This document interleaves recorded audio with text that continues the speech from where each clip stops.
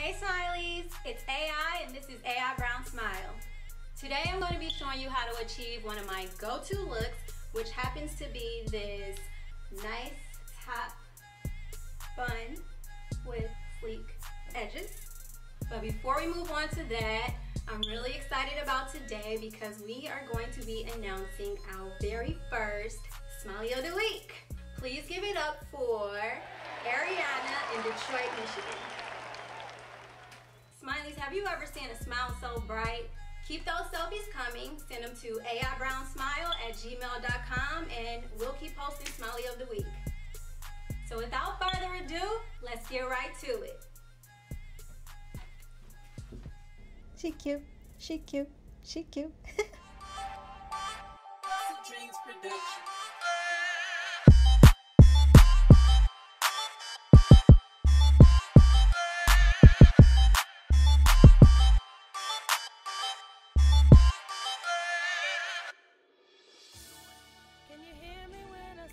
I know, we'll get to this hair in a minute, but I just want to take a second to reflect on Smiley of the Week. If that didn't brighten your day, I don't know what will. I just don't know. But whenever I'm doing my bun, I like to start with freshly washed hair because that's when I get the best results.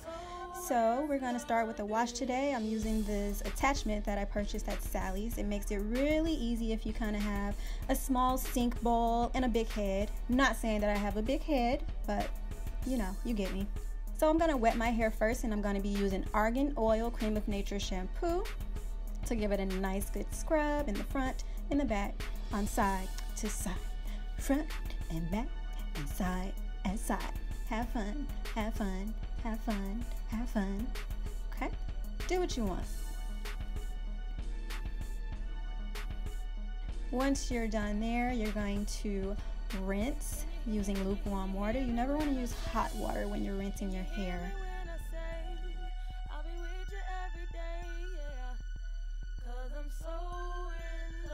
And move right along to our Argan Oil leave-in conditioner and heat protectant. It's always important to use a heat protectant on your hair, especially if you're going to be blow drying. So I apply the leave-in conditioner first and follow up with the heat protectant. I add my shower cap and I leave it on for about 15 minutes before rinsing again. Hey Smileys! Hope you guys are having a good day out there. But I love washing my hair. It feels really good and refreshing. Once you're all done, you want to wrap it up to towel dry.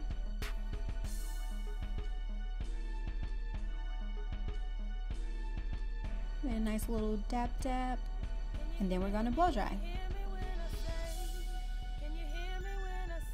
Take your time with the blow dryer. You don't want to yank and tug at your hair a lot because it kind of just makes it a little more prone to breakage.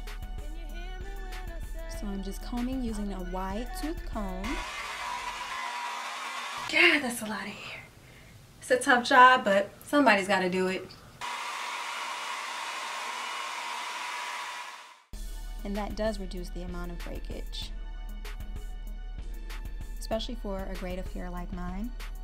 And don't mind the gray hair in the front, guys. Those are just my wisdom. That's my wisdom patch. It means I'm a very wise person. Don't hate. And then I use a hot comb to press my edges because we want the ponytail to be really smooth. And if you remember, I mentioned that we're gonna do some nice sleek edges. So you want the edges to be nice and smooth and straight. And at this point, I am working all of my hair up into a ponytail, and I'm just gonna brush constantly.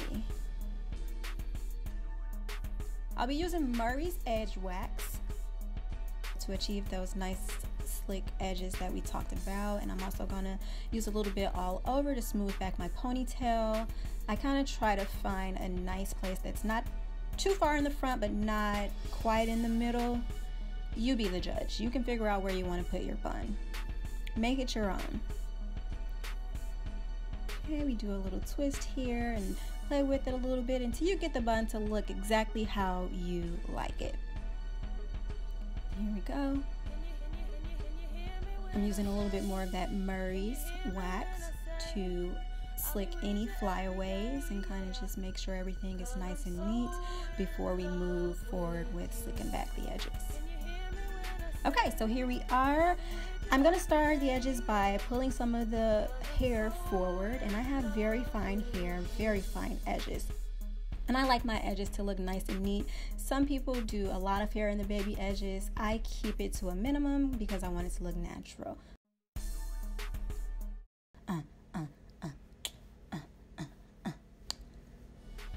Okay, so we're applying more of the Murray's wax here. We're gonna brush and slick, brush and slick. I got my handy dandy toothbrush, guys. Anyone who does baby hair knows the toothbrush trick. I mean, you have to know it. It's the only brush that really works to get the best edges. If you haven't tried it, try it.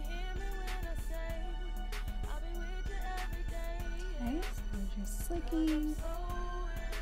Guys, this actually takes me a really long time. This is probably the longest part of the process for me because I'm a perfectionist and I probably spend 10 minutes just brushing my edges. Okay, Smileys, here's our final look. It doesn't get any quicker or easier than that.